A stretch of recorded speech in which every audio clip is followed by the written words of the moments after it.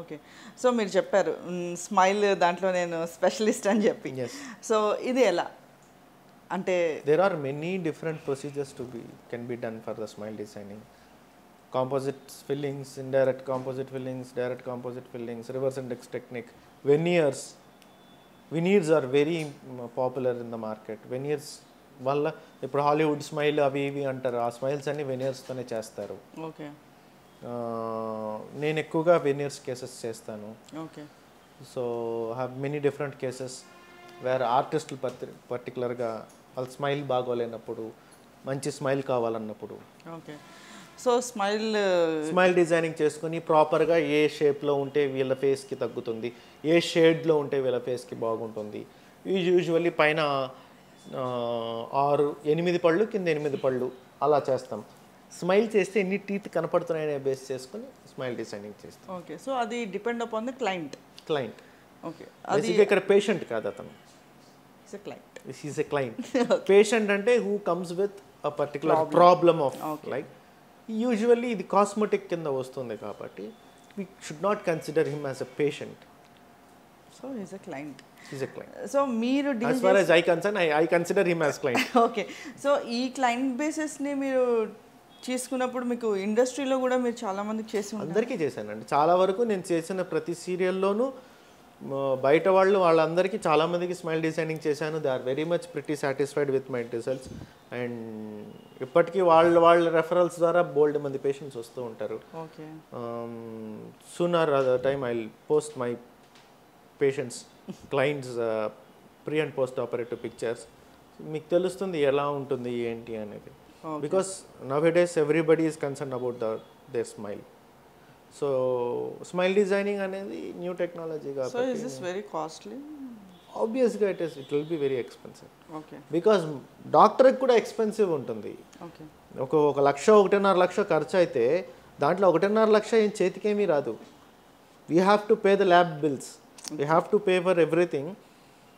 So ఆ విధంగా it is an expensive treatment. అది మనకు బయట మార్కెట్లో తక్కువ రేటుకు దొరకదు కాబట్టి ఆబ్వియస్గా ఎక్స్పెన్సివ్ ఉంటుంది. ఓకే. సో ఈ డెంటల్కి సంబంధించి మీరు అంటే వర్స్ట్ కేసెస్ ఉన్నాయి అలా అని చెప్పి ఇనిషియల్ స్టేజెస్లో మనం క్లియర్ చేసుకోవడానికి కూడా చాలా మెథడ్స్ ఉన్నాయని చెప్పారు. సో అసలు డెంటల్ ప్రాబ్లం రాకుండా ఉంటుందన్న గ్యారంటీ లేదు కాబట్టి రాకుండా ఉండడానికి ఎలాంటి జాగ్రత్తలు తీసుకోవాలి? Final proper brushing technique, not brushing. Okay. నేను బ్రష్ చేసేస్తున్నా అని చెప్పుకోవడం కాదు, టెక్నిక్, ప్రాపర్ టెక్నిక్లో బ్రష్ చేస్తున్నారు. పళ్ళు మధ్యలో ఇరుక్కోకుండా బ్రష్ చేస్తున్నారా? Point number 1. పాయింట్ నెంబర్ 2, మీ ఫుడ్ హ్యాబిట్స్ ఎలా ఉన్నాయి?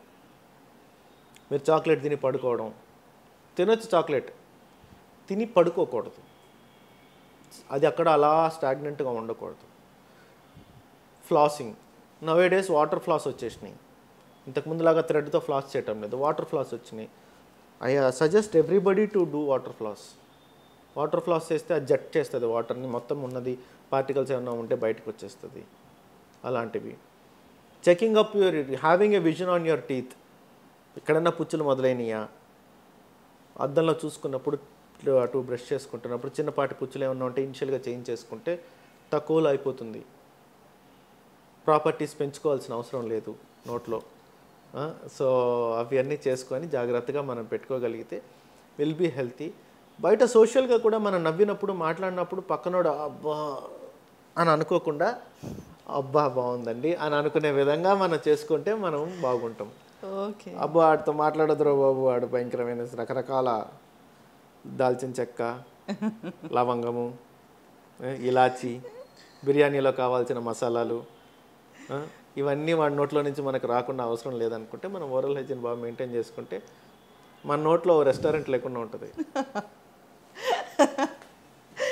Right sir. So as far as dental is concern, it is always an expensive sector of treatments. You'll have a lot of treatments.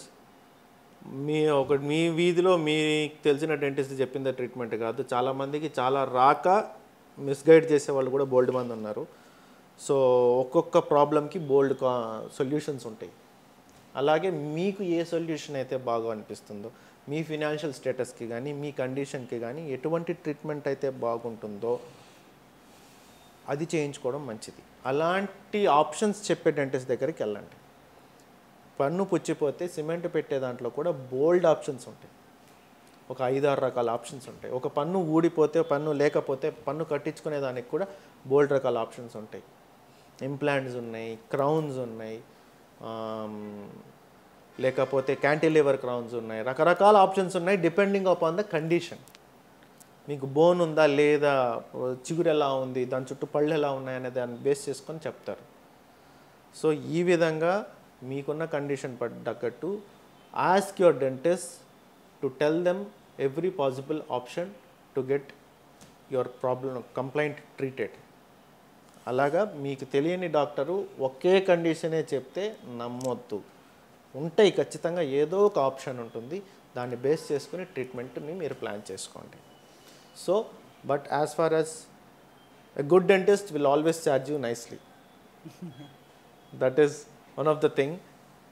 It doesn't mean that he's on to money, but డబ్బు గురించి మీ health కండిషన్ని పోగొట్టుకోవాలని నేను suggest చేయను.